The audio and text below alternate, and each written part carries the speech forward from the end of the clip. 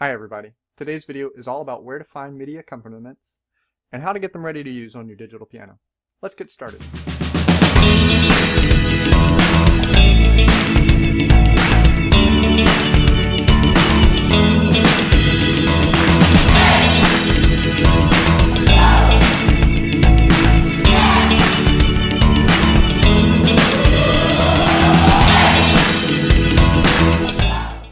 So let's take a look at the MIDI accompaniments that are on the market for piano methods. Now let's get into our internet browser here. In this case we're using Google Chrome, and this will work just fine in Microsoft Internet Explorer or in Mozilla Firefox. Whatever browser that you use to get on the internet will work just fine. We've opened up a new window, and let's type in, we're going to go to Amro Music's website, www.amromusic.com. And then we're going to put a slash and MIDI accompaniments. That's MIDI-accompaniments. Once you get that in, hit enter, and the site should load just fine for you. Now we've got a whole page dedicated to showing you some tips for using MIDI accompaniments and which ones are available. Now the first thing we've got on this page, as we scroll down, is going to be a video. It's actually two videos that'll play back to back. And each one's about an hour long, so sit down and watch this when you've got some time. Now, we had a workshop featuring Catherine Davis. Now, she's a clinician for the Roland Corporation, and she specializes in using digital pianos to teach today's students.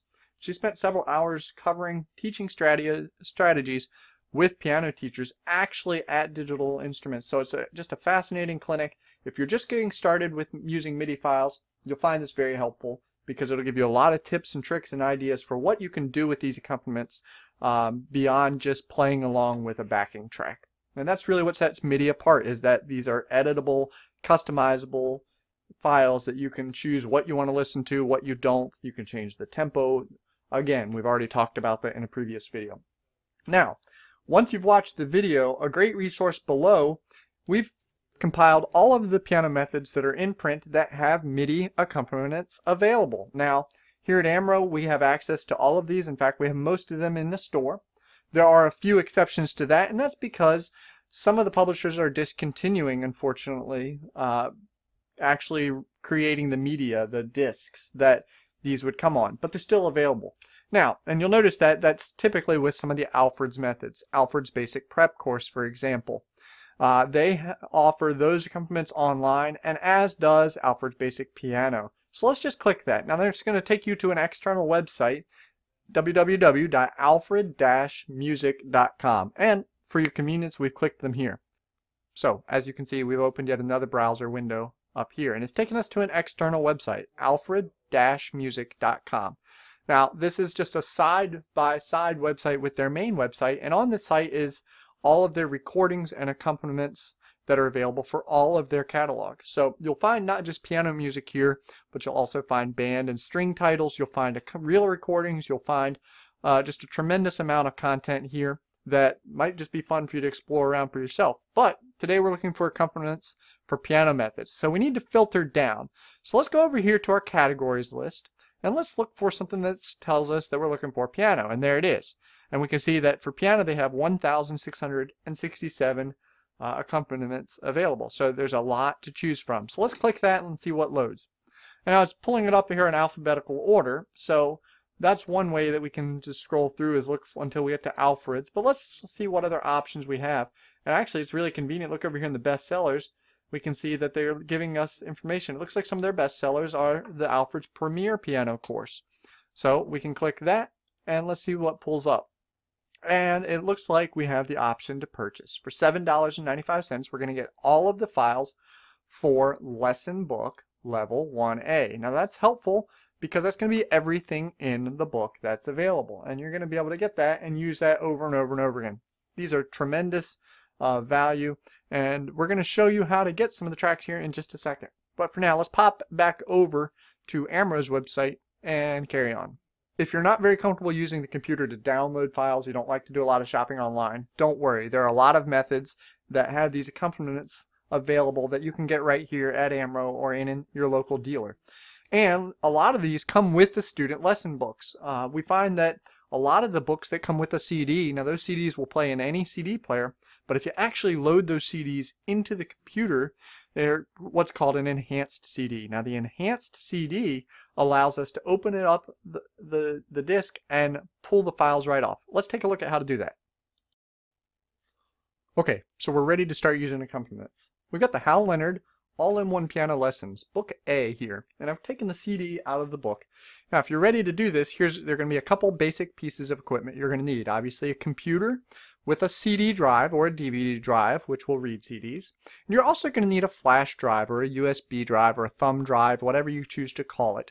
And basically, one easy step. We've got to locate the MIDI files and transfer them to the to the flash drive. Why do we need to do that? Well, most modern digital pianos no longer have CD drives. Now, if you have a CD drive, your digital piano might very well work with the CD. But most newer instruments accept a thumb drive, a USB drive. That's all the same thing. So what we're going to need to do is we're going to need to open up the disk, find the MIDI files, and we're going to copy and paste them to the flash drive. And that's an easy step. You've probably done stuff like this before with other types of files. But if in case you haven't, we're going to walk through step by step. So here we go. All right, on our Windows computer, we've opened up the computer. On a Mac, you would just put in the disk and it should pop right up, or you'd go to the navigator. Now, let's right-click the disk and let's open. We don't want to run the enhanced content. You can choose to do this and look around, and it might open up a web page that's clickable where you can listen to all of the different files. But for our sake, we're trying to make it this as easy as possible. Let's right-click and let's click Open. And we're going to have some files. Now, if I had to guess where I'd find the MIDI files, probably in a folder called MIDI. Now, we'll look for that in case your disk looks a little different with a different method. You may need to look around for that, but you're looking for something that says MIDI. So let's double click it to open. And here it looks like a lot of files. Now I can see that these appear to be some sort of sound or music related file because of the little icon that's being used. And I'm looking over here at the file type and they say MIDI sequence. Now it's called a sequence because this is basically just computer generated instructions, not actual sound recordings. And you can see by the file size, they're very small because it's just basically computer code, and your computer or your digital piano is going to read that and turn it into sounds that we hear. So take a look. It looks like on this CD there are 33 MIDI files, and that corresponds to the 33 exercises in the book that the students play. So we're ready to copy and paste. Now, one thing we didn't show you, let's go back to the computer.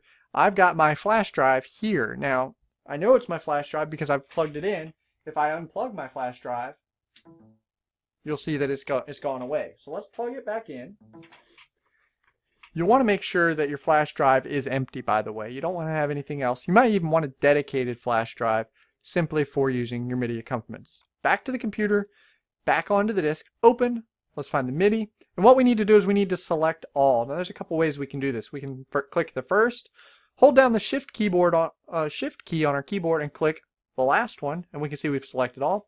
Or we can use Control A, or on a Mac, Command A, and we can see we've done that. So let's right click and let's click copy. If you're a keyboard person, typically I'd use Control C or Command C. We've copied them. Let's locate our flash drive, open it up, let's right click, let's click paste or Command V, and it's copying the files, and they're on our flash drive. In this case it's the H drive. It might be something different on your computer. Don't worry about that, just make sure that you're copying it to the actual USB thumb drive. That's all there is to it. And now we're ready to unplug the flash drive and go to our digital piano. That's our next video. I'm excited, I know you are too. Hope you found this helpful. Hit the subscribe button if you did, and of course comment below with any questions or comments that you got. Thanks for watching.